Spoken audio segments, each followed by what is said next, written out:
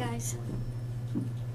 This is myofascial trigger point injection. It's a very simple lecture, very quick lecture. And at the end of the lecture, what's up, Hector? No, just the best At the end of the lecture, if you want, we can do one quick short exam of showing you how to do a shoulder exam. You know, because it's pretty quick. Okay. So myofascial pain, as you know, is basically muscular pain issues. It's spasms. It's reproducible. The key is that it's reproducible. It occurs in a lot more in females, and it can be anywhere in the body. Okay. And it's basically, do not confuse myofascial pain syndrome, even though they overlap with fibromyalgia. Okay. When there is a myofascial pain syndrome, and it's classified as myositis and myalgias, it has the same code and as fibromyalgia. It could, but the thing is, they're not the same type of patients, even though some of the things do overlap. They're easier to treat. So basically, trigger point is a hyper-irritable spot in the skeletal muscle that is associated with palpable nodules, what we call taunt bands. Prior to the changes that the insurances have made, the diagnosis was, in order to do a trigger point injection, was that you had to call it a taunt band. But now things have changed, so it's not the same thing that you can use. It's the basic thing with the taunt band, and what the difference in a real true trigger. We do a lot of trigger point injections, but a true trigger is that when you press on it, you'll feel it. It will reproduce a radicular type of radiation therapy, and you'll feel the snapping of it. Okay, you'll feel it under your fingers. Now, the best way to feel it is that you take a little bit of an alcohol, you wipe the area, and it's slightly wet, and you pass your finger through it, and you'll feel the thing. When you press on it, you will have a reproducible pain that will spread. That's a true trigger. We see a lot of trigger muscle spasms, and we call them triggers. But the true trigger is really a tight band, a nodule that you will feel that's palpable, and it will cause a referable pain, almost like if it's like a radiculopathy. So if you have a pain that's on the superior part of the trap, you press on it, and a pain shoots down the arm, that's a true trigger point in palpable nodule. And that's a true trigger that you can really inject. It will give you like a radicular kind of symptoms. There is a short active trigger point, and there's a latent trigger point. What a latent trigger point is, it does not produce an immediate pain. It develops a nodule intermuscular. It is in a more deeper muscle area. What it causes is decrease in range. It will inhibit the range of movement, or the range of the area, and that's another type of a trigger point, but it's more deep in the muscle layers. Okay. So the pathophysiology, as we know, it could be nociceptive, central sensitization.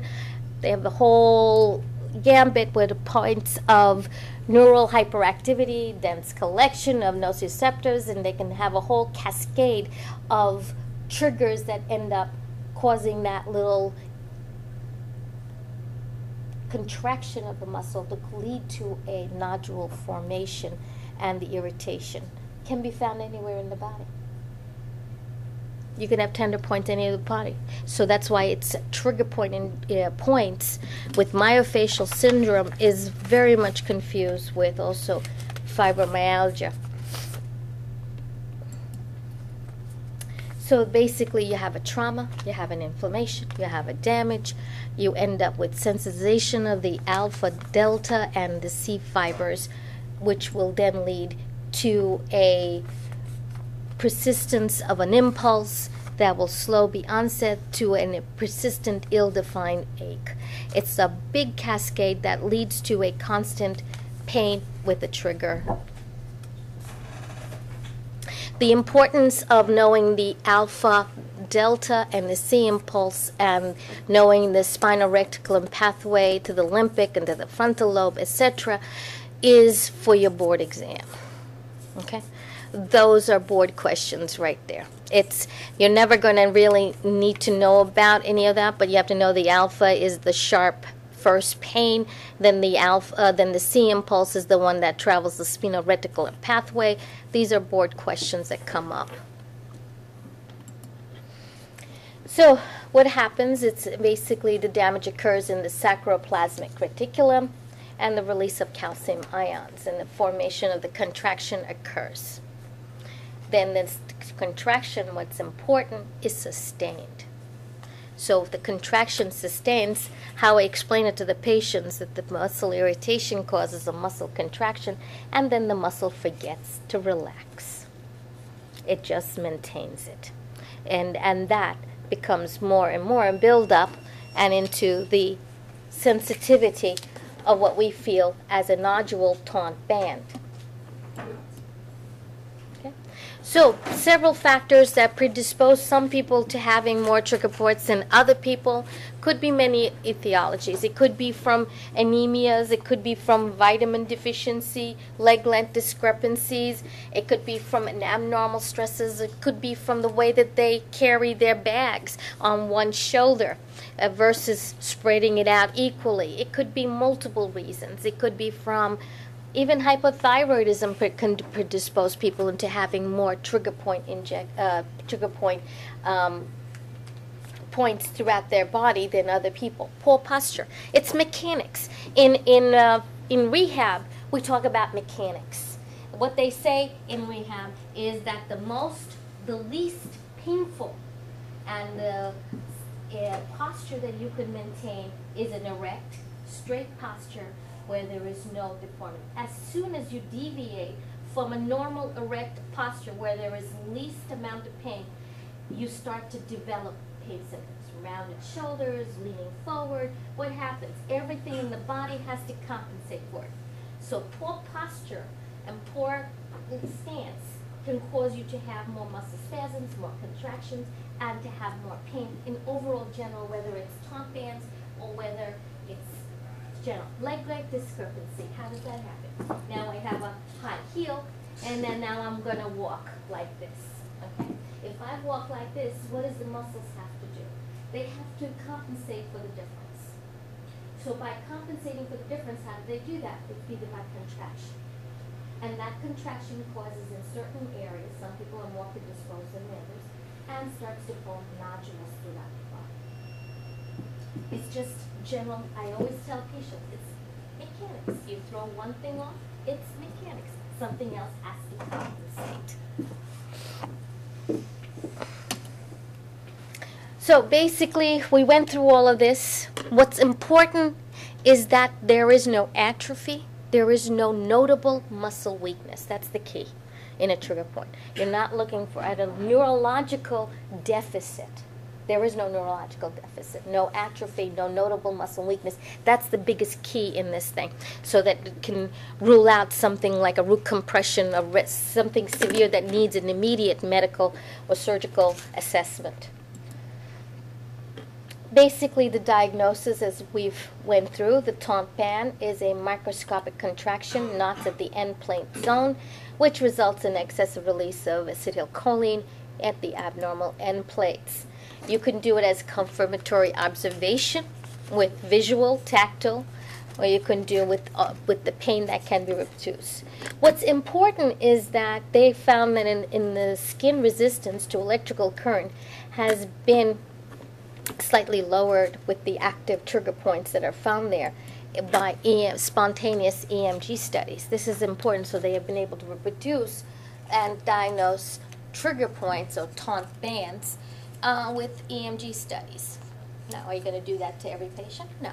But they have done the studies, and they can find that there is true trigger point, and the reason for the EMG changes.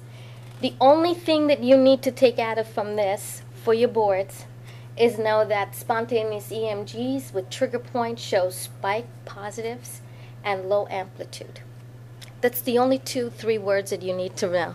That's for the, and on the pain boards they do ask about EMGs. If it's having the trigger point, what would it show? Would it show Silent. high amplitude? No, nothing. That's just the EMGs, then there's just as a change. EMG findings, you can have positive sharp waves, you can have a negative or the reverse amplitudes when there's an abnormality. The thing with the EMGs, they always try to figure out whether it's radiculopathy versus neuropathy versus myopathy versus whether it's a trigger point. Those are the changes you have to look. So the amplitude is important because that will differentiate from radiculopathy. If it's normal, no changes, it's not going to be anything. You're not going to find any of those findings. The treatments. Non-pharmacological, so postural changes, you send them to physical therapy, you do massage, TENS, acupuncture, you can do even electrotherapy, stims, all of this stuff, magnetic therapy. And then you have your spray and stretch, you can do thermotherapy, strengthening of the muscles, improving your mechanics. Then you can even try pharmacological, the NSAIDs, the muscle relaxants, all depending on what the the cause for these trigger points is really what the treatments you would choose. But the best one is what I like the best is the trigger point injections.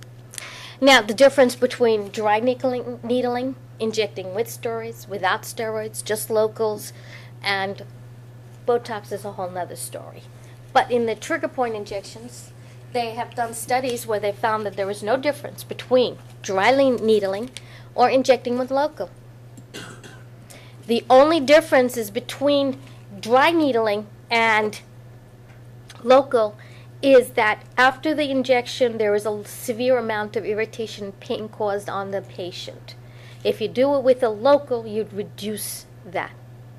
It's for the comfort of the patient, but there is technically, in many studies, which I have toward the end, there is no difference between dry needling or injecting with medications through a true trigger. So how do you do it? As I said, with this alcohol swab, you wipe the area so it's moist. Then you go through with your finger and you feel the knot. Once you feel the knot, you go one finger, next finger, you'll squeeze right there, and you put in the needle. Not a direct 90-degree angle, but a slight angle. And you go in, and you go out. You have to be careful depending on what area you're on. If you're on up here in the upper traps, in this area, you have to make sure you're not using a 2-inch size needle. This patient is thin, and you're going down and hitting the apex and causing pneumothorax. Or you're right here, a thin person, and then you're going in right through the intercostals, and again, causing pneumothorax. What's important is that you feel the skin, okay? You feel the skin, and you make a little pinch. That little pinch, and then you go through. As you're going through, a true trigger will give you a feeling of a sandy, grindy sensation. That's when you know you're really going through a true trigger. A smooth in and out is a smooth in and out. And if that's what you get, just give a little bit of local, and that's about it. So, as we went through this, they've done many things with local, etc. And in Europe, some people inject, instead of the local, they inject with Voltaren. Some like Toradol, in Europe. A little bit of steroid. I'm not in favor of doing steroids in the trigger point injection at all. If I do it, I just do it with plain local. But I can see the logic of using a Toradol or any kind of an anti-inflammatory. That might make logic. I haven't used it, but in Europe they do use it a lot. Again, we went through all of that. It's the dry needling, and then the pathophysiology of how dry needling versus if with without, the impulses. I'm not going to go through that. The study that implicates that the efficacy between dry needling versus with medication, that it really doesn't make a difference. This is another study showing the same concept. More studies. Basically, we're done.